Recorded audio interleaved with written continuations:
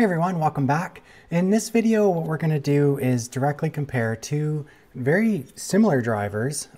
This is the Dayton Audio RS100. It's an aluminum cone, and Dayton Audio happens to make a paper version. It's the RS100P, and the only difference is that the actual diaphragm is paper instead of this anodized black aluminum.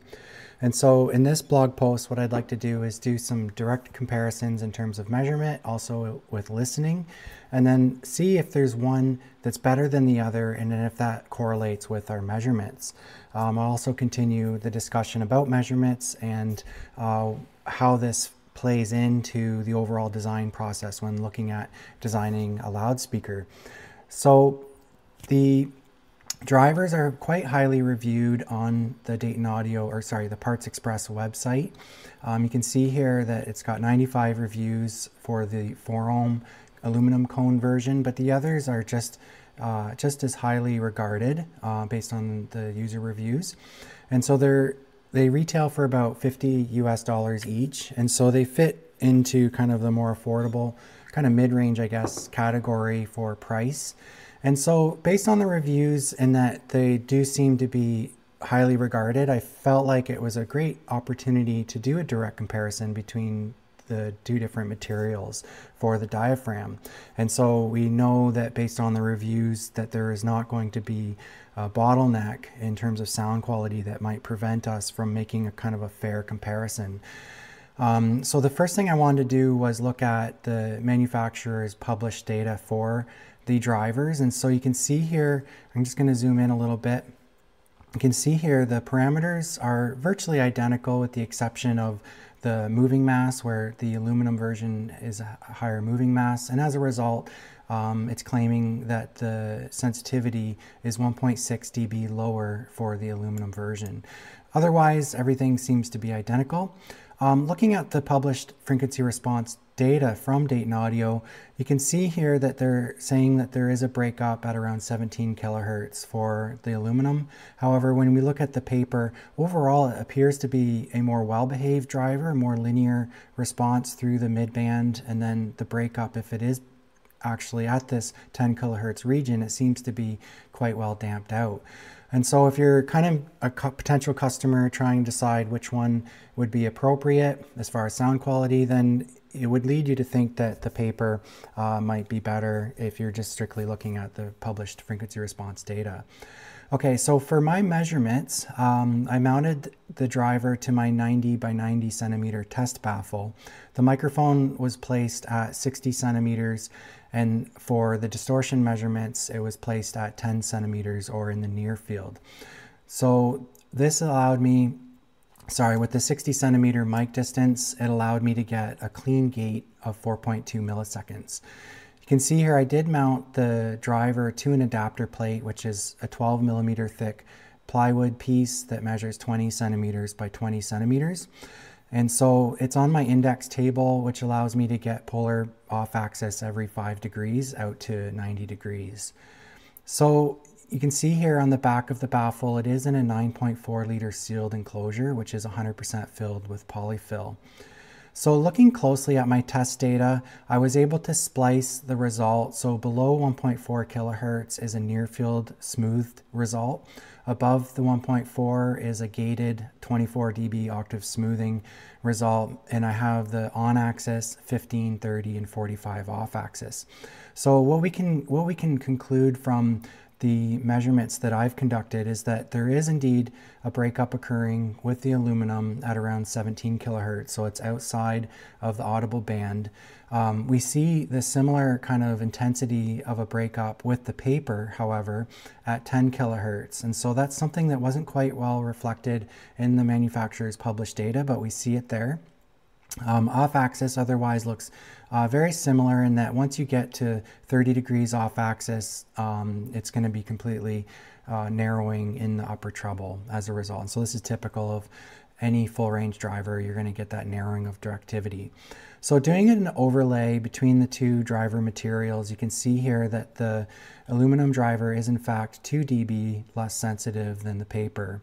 But to more fairly compare, I decided to shift in the graph settings in ARTA, I shifted the aluminum response up to be 2 dB to properly align, so we can make just visually an easier comparison.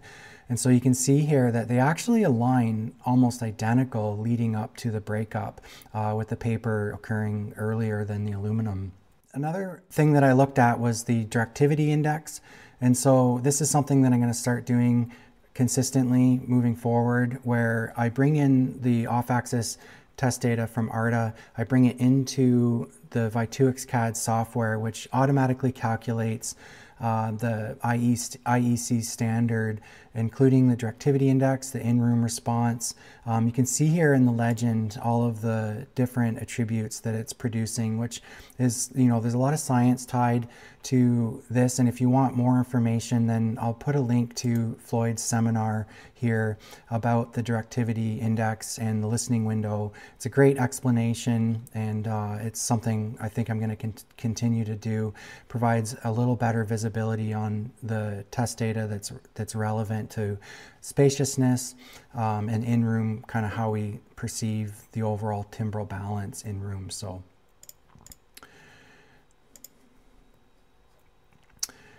as noted, there is significant narrowing of the directivity. However, we do see that the paper, because of the breakup mode occurring at that 10 kilohertz region, we see an even more aggressive narrowing of the directivity as a result. So here we see the paper driver, we can see directivity really spiking at around the 8 or 9 kilohertz region, where with the aluminum, it's a little less pronounced. Looking at the time domain with the burst decay, definitely seeing the mechanical breakup of the diaphragm coming in on the burst decay for both drivers with similar intensity. However, we do note that the paper actually seems to have a cleaner decay through the mid-range.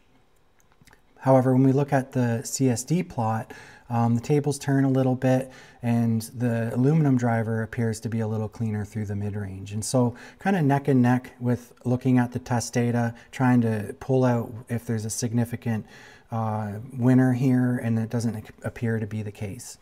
So the same actually again when it comes to harmonic distortion, measuring in the near field at 75 and 85 dB. We can see that generally there is not a clear winner here. They both have very similar distortion profiles in terms of the third and the fourth harmonic. Intermodulation distortion, again, same conclusion here, that the distortion profile, you can see here the up and downs in the IMD on the paper, with the aluminum having a more kind of natural rising noise profile. But in terms of absolute distortion performance, they both have similar results. Same again for the Gedley, kind of neck and neck in terms of where we're seeing the Gedley distortion in terms of the frequency response, or the frequency spectrum. There doesn't appear to be any clear winner. I think what we're seeing here is just simply the breakup occurring earlier in the paper diaphragm. So for subjective listening, I set them up in a sealed enclosure and directly kind of compared back and forth between the aluminum and the paper.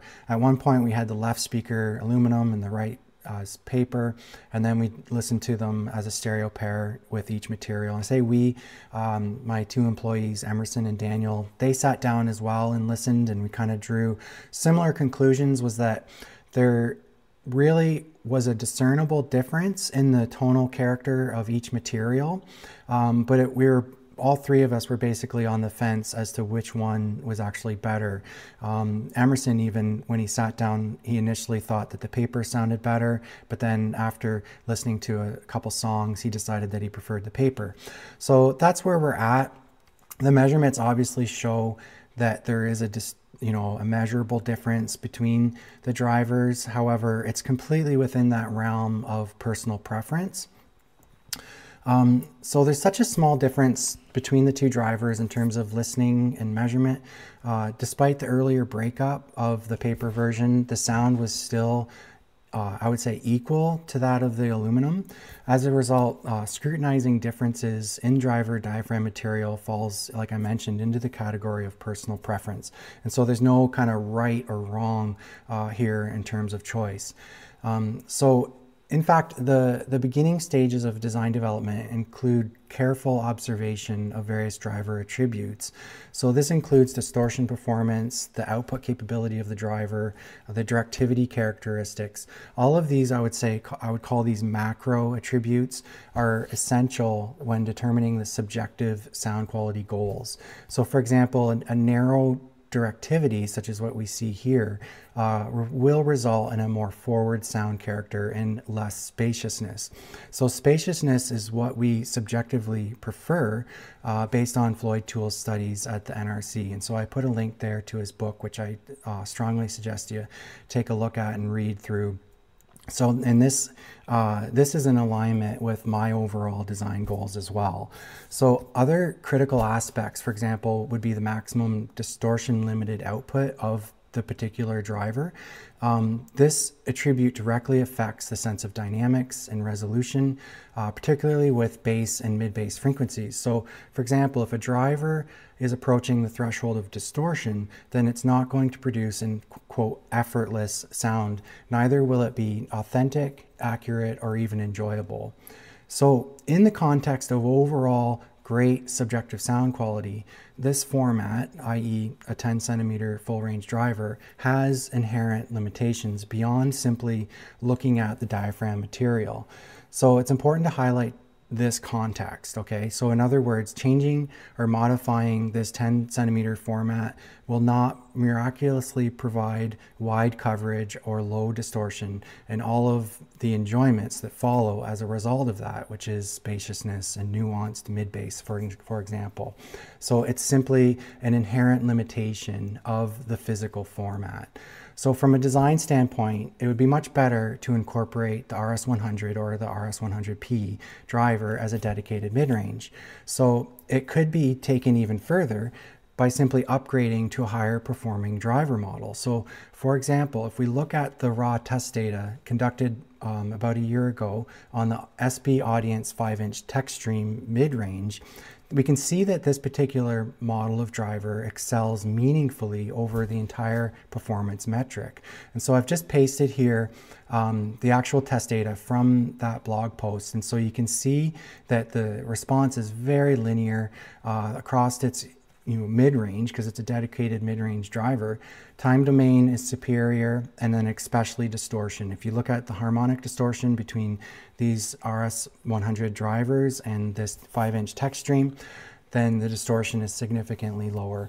And so it comes as no surprise, since the driver is physically larger. It doesn't have the a bullet phase plug, which reduces the SD radiating area of the driver.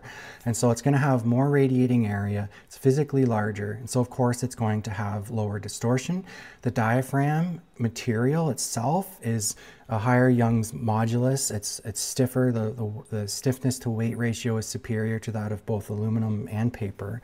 It has copper shorting rings in the motor structure. And this is just to name a few of the features of this particular mid-range driver, that contributes to its overall superior raw test data that we're seeing on this driver. So this is not to discredit what the RS100 and the 100P represent, but it's to highlight that it has its place in the audio food chain, and that design decisions made early on should focus on the raw test data of each driver and what each one offers, along with how it integrates into a final solution, so i.e. full range, multi-way, or horn loaded. So not to labor the point here, but it becomes clear when you look at very specific test data. So for example, I've imported the ungated polar response data of the RS100 into V2X-CAD. And so the on-axis is shown in red and it's smooth, just to highlight what I'm trying to say here and not get carried away by the small details. So it's in contrast to the green, which is the in-room response. So if you see the in-room response, it's completely shelved down starting at 5 kilohertz.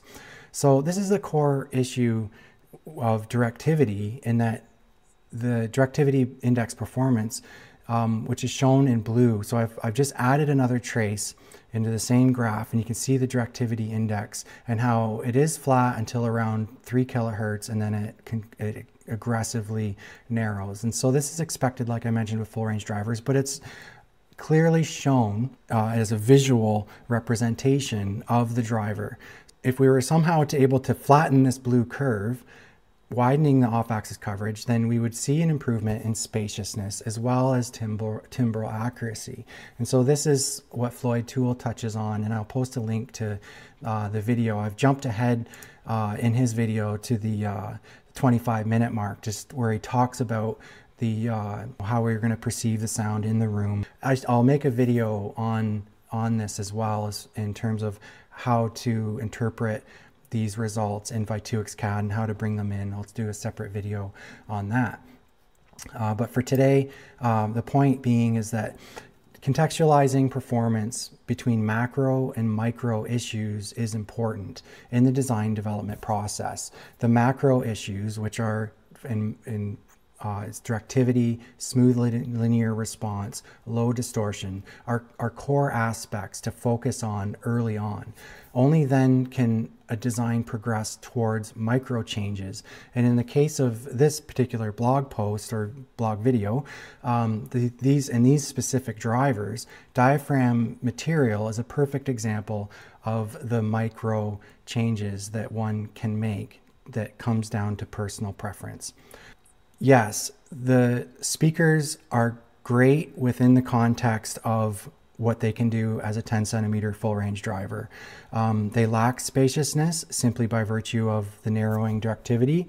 So going to a multi-way just kind of provided a much more spacious sound that was more relaxing, and for me personally, more enjoyable to listen to.